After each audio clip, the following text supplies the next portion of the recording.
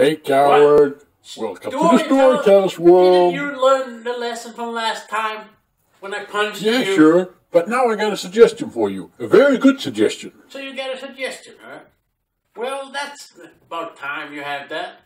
What's the suggestion? That you leave me alone? It's a very simple suggestion that you obey everything I say and want you to do. I obey you. And that's an order. How? I won our last battle. You may have won our last battle, but you didn't win the war, because the war will be won by tricks, me. Huh? Well, I don't better believe if I show you. So, watch your lap. My lap? What's about my lap? Now watch what will appear.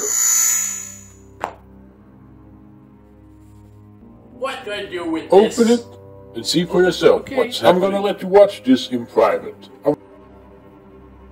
Go away! But you look like me, and you look terrible. I thought you were the storyteller. No, I'm not the storyteller. You remember when you punished the storyteller? That was magnificent. And what did he do to everyone else? And me? Put me in this box.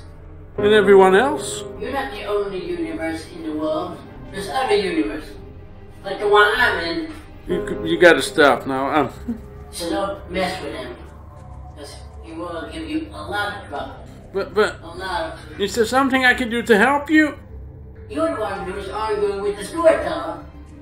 So you have to deal with him. But how can I deal with him? You probably know. We all have weaknesses. And I think you found this.